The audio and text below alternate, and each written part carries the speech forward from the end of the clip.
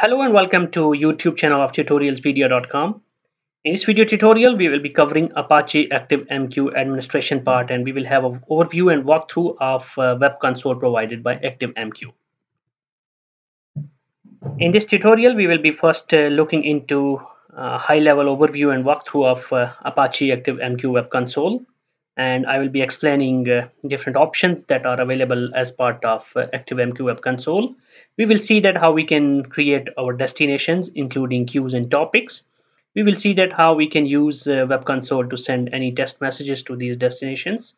And then we will explore it further to see how we can browse our queues and topics, how we can perform various type of operations, including how we can delete, how we can copy, or how we can move the messages between different destinations, how we can purge the queues and topics, and we will also see that how we can create durable topic subscriptions. So basically this video tutorial is part of the playlist where I created videos about Apache ActiveMQ.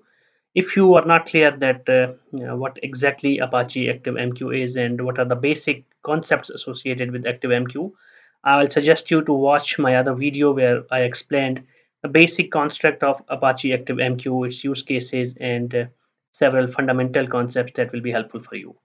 So without further ado, let's now jump into the ActiveMQ Web Console and see the things in real. When you install Apache ActiveMQ on your local machine, by default, if you don't change any configuration, it will be available on port 8161. And from the browser, you can access the web console by typing the host name, which will be localhost if it's installed locally. And then you will specify the port, which will be 8161 by default, /admin/index.jsp. So you will be asked to log into the to the web console using the default admin credentials. And once you log into Apache ActiveMQ Web Console, this is the screen that you will see, which is the home page, where you will see the basic information about the broker that you have. You can see that it has the name of the broker, which is localhost in my case, and then you will see the version number of the broker, and you will have some other information including the uptime of your Apache ActiveMQ broker and information about the usage of the storage as well as memory. Alright, so once you have reached to this home page, after that let's now explore various options that are available as part of this ActiveMQ Web Console. Let's click on this queues option from the menu bar, and you can see here that we have any of the queues that are already available. We can see, for example, in my case, I have a queue already created with the name test queue, and if you see, we can find that number of pending messages for this queue is 0. Number of consumers as well as messages in queued and message dequeued, everything is 0 because this queue hasn't received any message. So if we want to create a new queue, we can simply go to this option of creation. So we will create another queue. Let's create a queue as tutorialspedia and just click on create. So once you click on create, you can see that we have now our new queue that has been created. If you click on the queue, you will see that if there are any consumers for the queue, and also it will have all the browsing of that queue, including any messages that are there. Right now it has no messages, that's why you see nothing. So once we have created the queue, now I will show you that how we can perform various operations, including how we can send the messages to this queue, and then how we can look into the details of that message and how we can play around with that message. So if you see here, we have an option send to. If you click on this send to option, which is under the operations, you will be able to specify all the details for sending a JMS message to this queue. Here you can specify a correlation ID which can correlate this message if you need, and I will specify 1 2 3 for testing purpose. There are various other options which are not mandatory. For example, you can specify reply to queue if you want that once these messages are consumed from the queue by the consumer, and any reply that is sent should be returned back to some specific reply queue. And if you don't specify, then it will be going back to the default queue, reply queue. Okay, so you have options. For example, you can specify the priority of this message. You can specify time to live. This time to live will decide the expiration of this message, whether you want this message to be persisted forever unless it has been consumed by the consumer, or you want to specify certain duration after which if this message is not consumed by the consumer, it should be automatically removed from the queue. And then there are various other options that you can utilize as well. And then if you go down, you have the option message body. Here you can specify whatever message you want to send in this queue. So let me write a simple string here, and the message will go like this: please don't forget to subscribe my channel. So this is a simple message that I'm writing, and I'll just click on send button. So as soon as you click on send, now you can see that this tutorialspedia queue has a number of pending messages 1, and messages in queued also 1.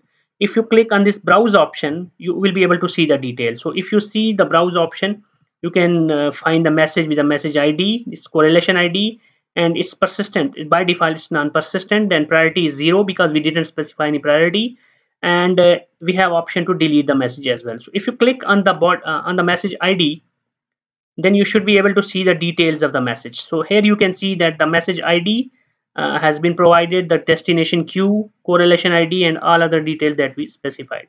And if you go down here, you can see the message details, which specifies the body that we mentioned while sending the message. And if you see here for message, we have various actions that are available. You can delete this message. Then you have option to copy this message if you want to copy this message to another queue, and you have the option to move this message. So we can select any other queue or topic to which we want to perform this operation. So I want to choose test queue. I want to just copy this message to test queue as well. So it says, are you sure? And I'll click OK. Now if I go back to the queues, you can see that the test queue that was already there, now this message has been copied to test queue as well. So now this pending message is available in both tutorialspedia queue and test queue. Now let me do one thing. I want to create a topic.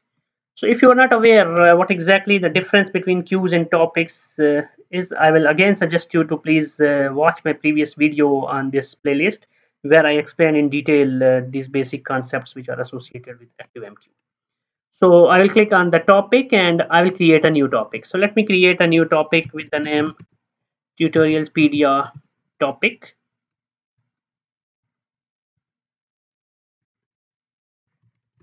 And I click on create. So as soon as we created this topic, we will be able to see it here. We can see that this topic has been created and it has 0 consumers, and 0 number of messages in queued and dequeued. Okay, now let me go back to the queue, and from the tutorialspedia queue, I'm going to browse it again, and the same message which was there, I want to perform another action on this. And what I want to do is that I want to see if I can copy or move it to another topic or not. But you can see that it's showing me only queue. This means that from the web console, you are able to copy or move the message to the destination of same type if it's queue or topic. But in this case, since this is a queue, so you can move it to queue only. You cannot move it to a topic. So what I will do, I will go to the topic which I created with the name tutorialspedia, and I will choose this option send to. So I'll click on this send to, and I will specify the details of the message. The destination is tutorialspedia topic. Let me specify correlation ID 456, and other than this, I will choose this persistent delivery checkbox to true, and queue or topic. Here I will choose topic, and other than that, I don't want to make any other changes here, even priority and time to live. I will keep things as is, and in the body I will just write something, test message to the topic, and I'll click on send button. So when I click on send button, now if you go to this list, you can see that this tutorialspedia topic has one message which has been in queue to this particular topic. So if you now go to this tutorialspedia topic, if you go to the topics, and if you select this tutorialspedia topic, and here if you go to active subscribers, you should not be able to see any subscriber because we did not create any subscriber yet. So what we will do, we will choose this subscribers option, and here we will create a new durable subscriber. So this topic subscriber will be created with I will specify a client ID as test client, and let's name it also as test client, and I will specify the name as tutorialspedia topic, which is the name of the topic.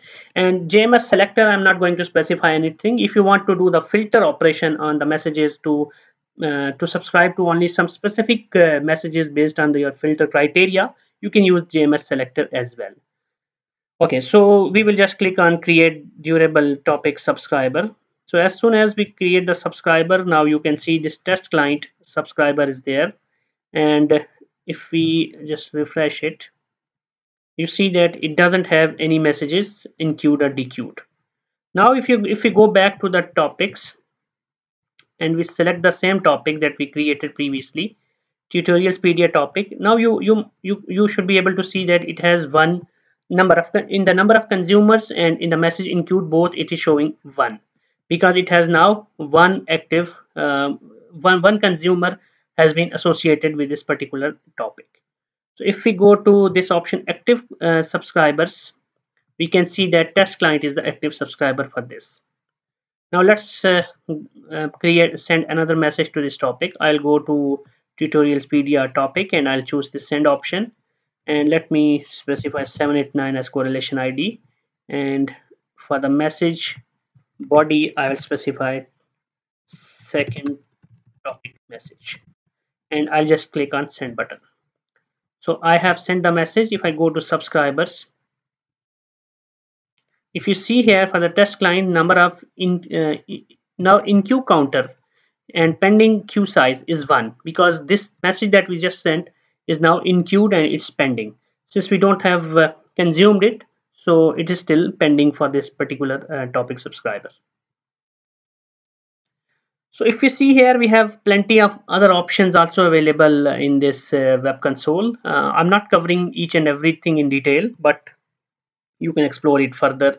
Like we can see all the details of the connections, any connections from the consumers or from the producers that are currently connected to this ActiveMQ will be shown here. Right now we don't have any connection from any of the applications, so right now we don't see anything.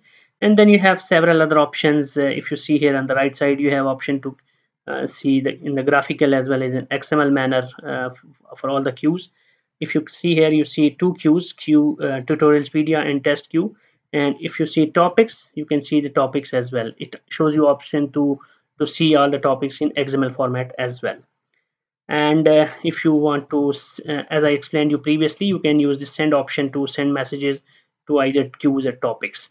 And if you want, you can further explore it and try to see how you can achieve certain expiry for the messages. For example, if you specify time to live, let's put time to live to 30, and for the destination I'm going to specify tutorialspedia queue. So I want to send a message to queue which should be automatically deleted after 30 seconds. So I'm not going to change anything in the body, I'll just send the message.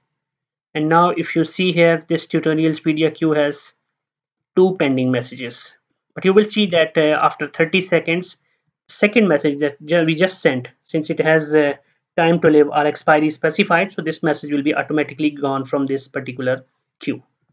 So we will refresh it and we will be observing. You can see now that this message is no more in the pending. We have only one pending message, which was the previous message.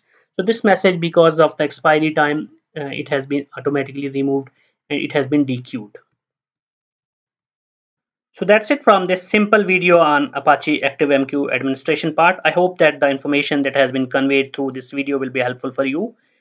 For further reading, you can always refer to my website tutorialspedia.com, and also don't forget to subscribe to this channel, as more videos like this will be uploaded in this channel in future. Thank you very much.